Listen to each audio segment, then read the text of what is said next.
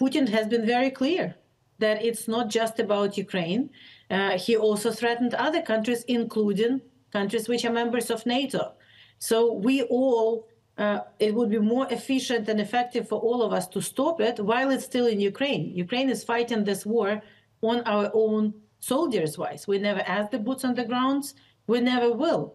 But if, God forbid, Putin prevails in Ukraine and move further, then it's American troops that will have to defend the NATO partners. So from any perspective you look, whether it's from the moral perspective, from, national security perspective, from just, the economic and other perspectives, this is the right thing to do.